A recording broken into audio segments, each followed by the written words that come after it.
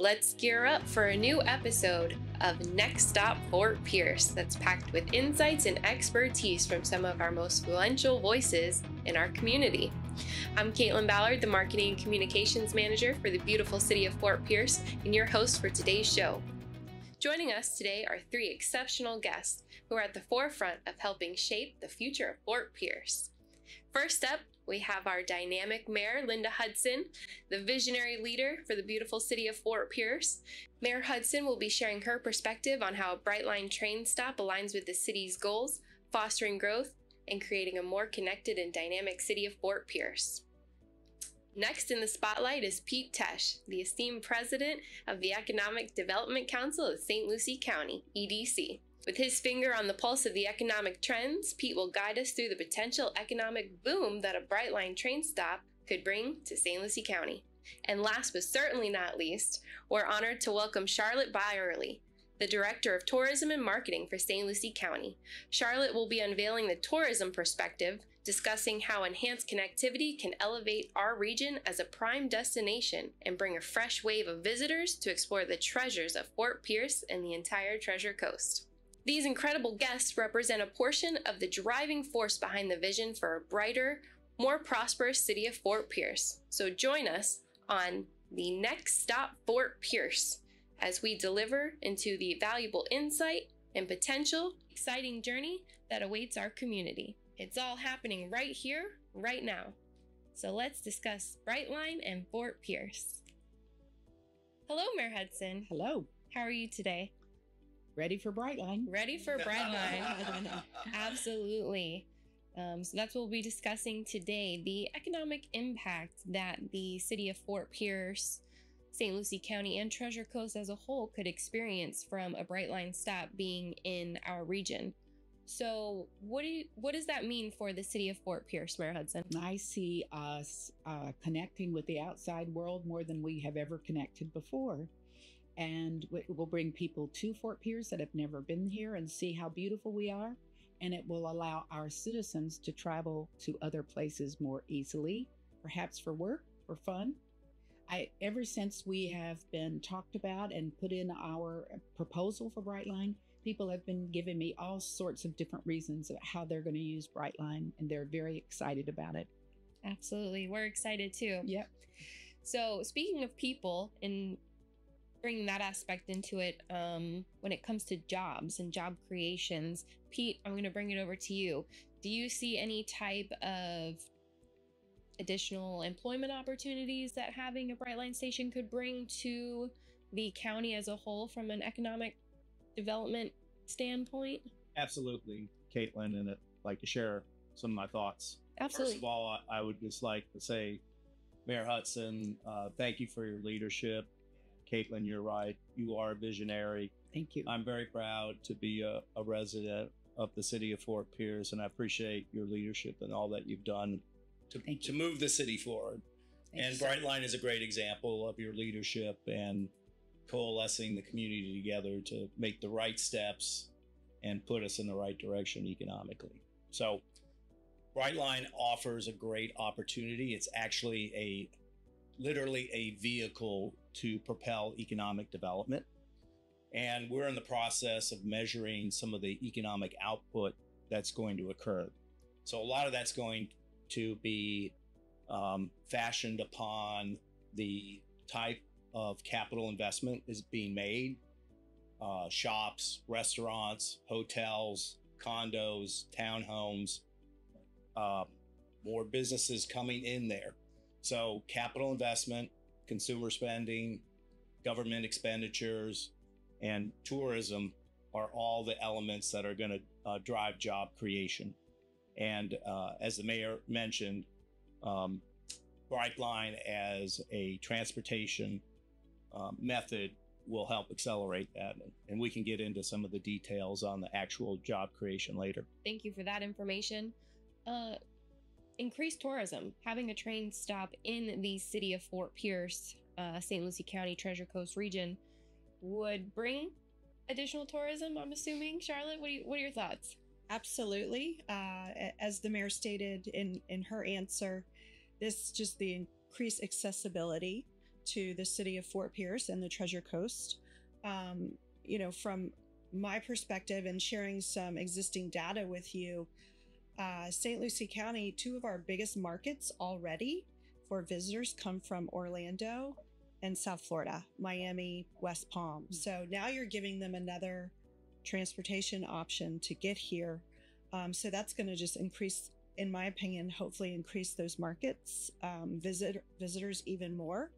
But in that same vein, you have two major international airports in Orlando and Miami, and all the international visitors are funneling through those airports in the state of Florida. So the opportunity, in my opinion, to capture more international visitors to the Treasure Coast is going to be enormous. And so we're really excited about opening up the international markets to the Treasure Coast and Fort Pierce. Absolutely. It's something that the city of Fort Pierce has been working on, becoming a travel hub.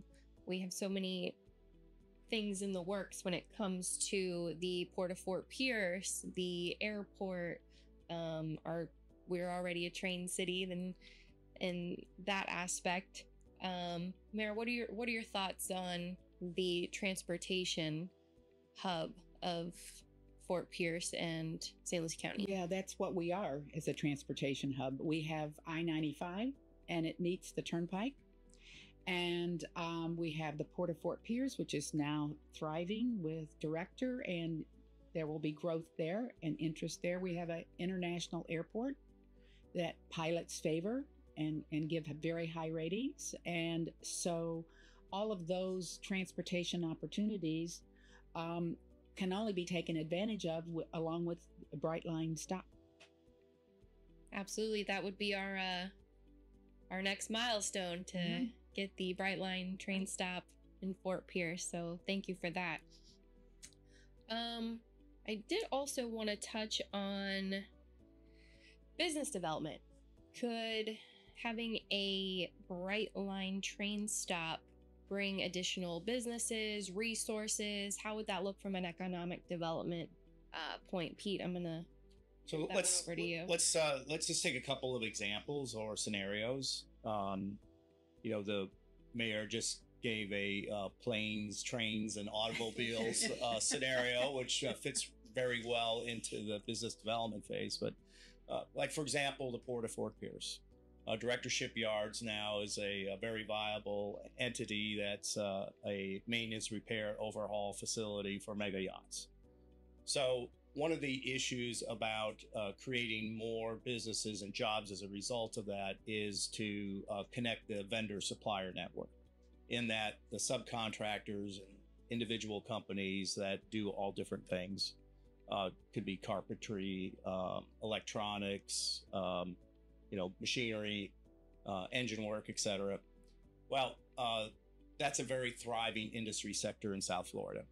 So Miami, Fort Lauderdale, West Palm, what an easy way to hop on Brightline and bring those vendors and suppliers up to Fort Pierce to work on those yachts. So that's one area where I think would be very synergistic with the city, along with the commercial development, and also fostering more job creation in a very, very lucrative industry sector, the mega yacht repair and maintenance. So another example, and Charlotte already touched on this from a tourism and hospitality perspective, and the Economic Development Council has been very proud to work with Charlotte and the county tourism effort. A couple of years ago, we did a joint economic impact analysis of the King's Landing project. And again, part of this would be accelerating the economic growth of downtown Fort Pierce by King's Landing. Well, the cornerstone of that project is to have a world-class hotel there. So, you think about having an enterprise like a very nice flagship hotel that has, several hundred rooms. You can just think about the direct fiscal benefits and the economic impact, to Charlotte's point about bringing people in.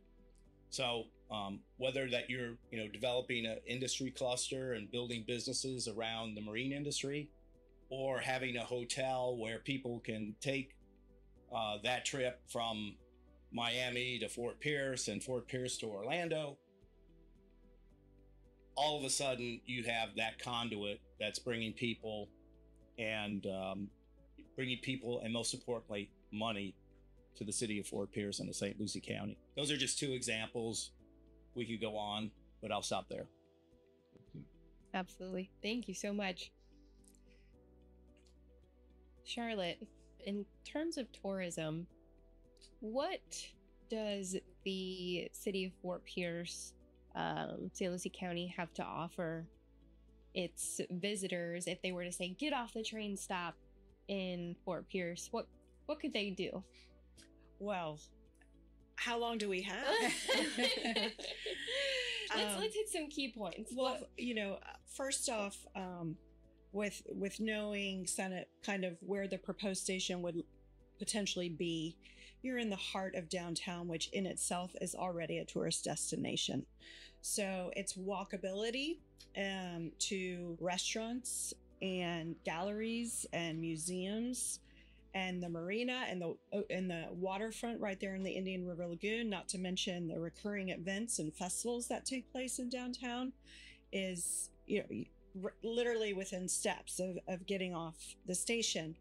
Beyond that, right now there's a free transportation option called Freebie that will take you within a designated area through the city of Fort Pierce for free.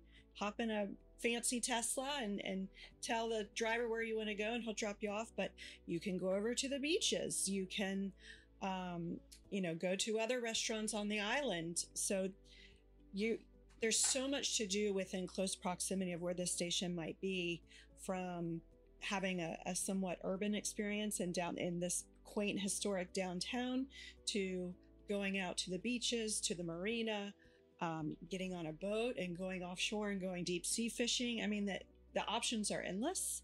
Obviously, we have some one-of-a-kind attractions in the area. We have the National Navy UDT SEAL Museum, which is over on North Hutchinson Island.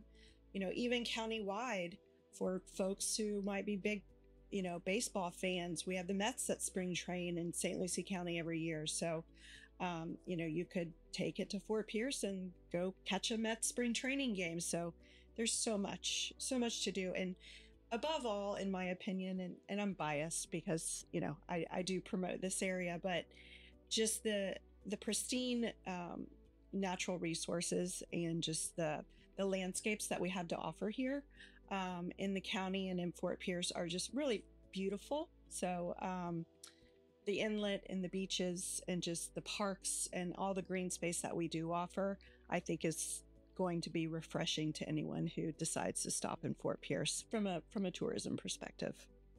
Absolutely. And thank you for that. And anyone listening or watching, if you want to see all the things that you can do in the city of Fort Pierce, St. Lucie County, you can visit our tourism website for the county. It's visitstlucie.com. Absolutely. So we can see everything you can do if you were to get off the train and come spend the day with us. Also, Charlotte, I wanted to touch on St. Lucie County Tourism Development Council has pledged some sort of ridership commitment. What does that look like for the Fort Pierce potential train stop? So we know there, with this station potentially coming here, a ridership commitment was important. So as part of the proposal. And so we brought the idea to the Tourist Development Council, who is an advisory board to the county's Board of County Commissioners, to consider a commitment of about $250,000 that would be over the course of 3 years. And essentially what those funds would do is purchase Brightline tickets that we would then package into vacation packages with our other tourism partners. So, in simplistic terms, I'm just going to really simplify it. Here, we're putting out the money to get you here, right? But you can add on a hotel stay, and you can add on tickets to an attraction and this and that. And essentially it's a package to incentivize visitors to come and check out Fort Pierce in St. Lucie County. So in my opinion, it's a win-win for all, because it's bringing people here. It's bringing, business to our local businesses, money to our local businesses, and just positive economic impact to our community. Absolutely. And to touch on that, bringing people to the city of Fort Pierce and the surrounding areas would be amazing in terms of that route from Orlando to Miami. Downtown is the location that we are looking at. The city submitted their proposal for. And if you haven't been to downtown Fort Pierce, I suggest you check it out. We have a picturesque downtown in the city of Fort Pierce, in the terms of it still has that charm and old feel, but it has all the amenities and anything that you could want to do with the Sunrise Theater, the marina, shops, restaurants. It's so much fun, and being able to share that with the rest of the state in different areas and bringing them in, again, not only to our beautiful downtown, but our surrounding areas, would be amazing. So that is also something to look forward to. Pete, I'd like to talk about the different opportunities that would be presented to businesses in the terms of maybe relocation, growth opportunities. What would that look like from the economic, development standpoint, if there were to be a Brightline train stop in the Fort Pierce area? So Caitlin and Charlotte hit upon this.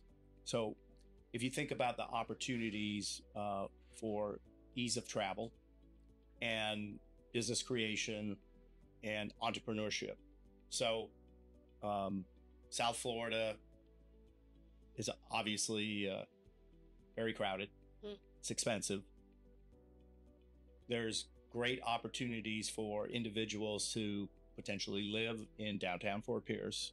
And as the mayor accurately recounted, that it would be very easy for individuals to either go down to West Palm or Fort Lauderdale or Miami. Maybe they work down there and they live in Fort Pierce, or vice versa. Mm-hmm. Charlotte gave a very accurate and exciting description of the city of Fort Pierce. And I was excited just to hear about that description, about how vibrant and exciting it is to be in Fort Pierce, whether it's if you live here for 10 years or your life, or you've been here for a weekend. So along with that, people are looking for authenticity, and downtown Fort Pierce is very authentic. So you combine all those things that we talked about, and it's like, okay, I can live here in Fort Pierce. I can start a business, but because of very fluid connectivity, I can go anywhere. I can hop on the train and go where I need to. So along with actually having, let's say, office space or commercial space that would be developed, along with the condos and townhomes downtown or in the immediate area. You think of both the commercial aspects, the business generation, job creation aspects, and then the tourism side, because we would need to have a hotel or hotels downtown. So a lot of our residents, about 60% of our workforce, hops in the car to travel someplace else to go work. So, we want to bring them home, and we want to make it easy if they are going to go down south or to the north. And again, Brightline offers that opportunity for connectivity, and then also sparking much needed capital investment and facility development smack dab in the middle of Fort Pierce. Absolutely. I think one of the things that make Fort Pierce so special is the fact that we are growing, we're expanding, but we also have that small town feel, and we have the capability to expand even further. So we have those opportunities and the infrastructure in place to expand to those businesses that might be looking to relocate or, do a startup. So the possibilities for Fort Pierce are endless because we are big enough to accommodate now, but we are also poised to grow for the future. So I think that that is a really special and unique feature to the city of Fort Pierce, St. Lucie County, the Treasure Coast. I know Mayor Hudson and I have spoken about Fort Pierce geographically being the center of the Treasure Coast. Mayor, do you want to talk a little bit about that? Sure. And we are and have been for a long time. We were originally the commercial center of the Treasure Coast. I think Pete hit on something too, that Fort Pierce is real Florida, and it isn't. It's vastly different than a Miami or an Orlando, which is an urban area catering to, in Miami, Pan American and international visitors, in Orlando too. But Fort Pierce is we have the largest cattle ranch east of the Mississippi in Fort Pierce, so we are real Florida, and it gives people a chance to see what real Floridians do, who get up and go to work every day and who aren't always on the golf course or in the wonderful Atlantic Ocean, which we have too. You can do that too. We have commercial fishermen. You can make a living in Fort Pierce outdoors all year round. Absolutely. Like I say, it's the best place to live, work, and play. Fort Pierce. We're lucky to live here. We are absolutely lucky. With that, was there anything else that any of you would like to discuss when it comes to the potential Brightline stop in the wonderful city of Fort Pierce? Charlotte? Just one little thing, and I know that we're all hopeful and very excited potentially for Brightline to choose Fort Pierce.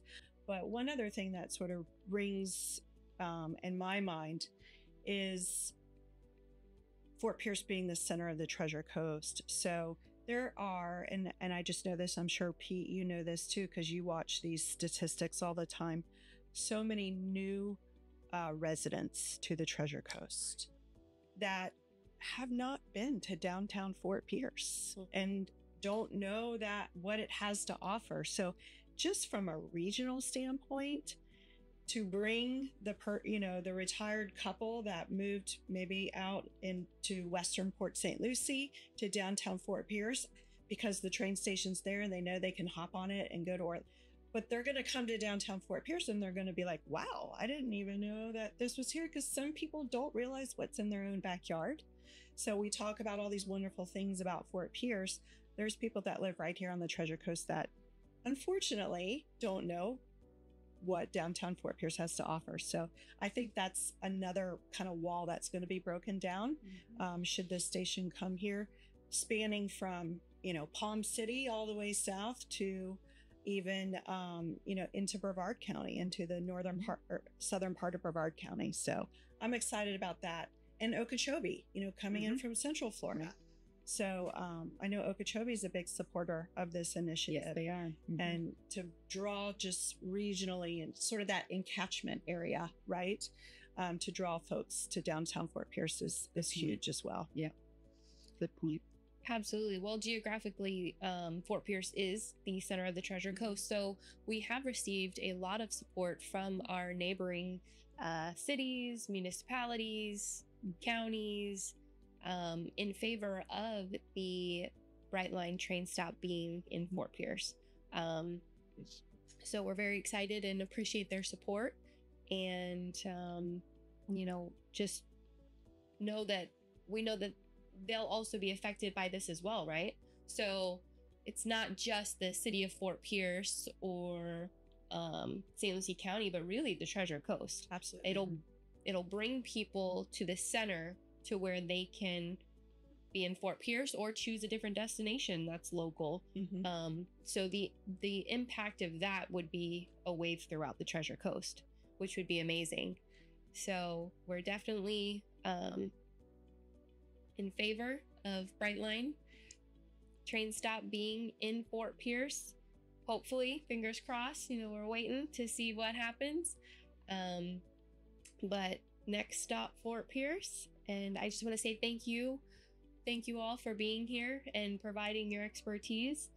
I know that you guys, you really are the catalyst when it comes to economic development, tourism, mayor, our fearless leader. So thank you for coming and speaking with us and supporting Brightline and Fort Pierce.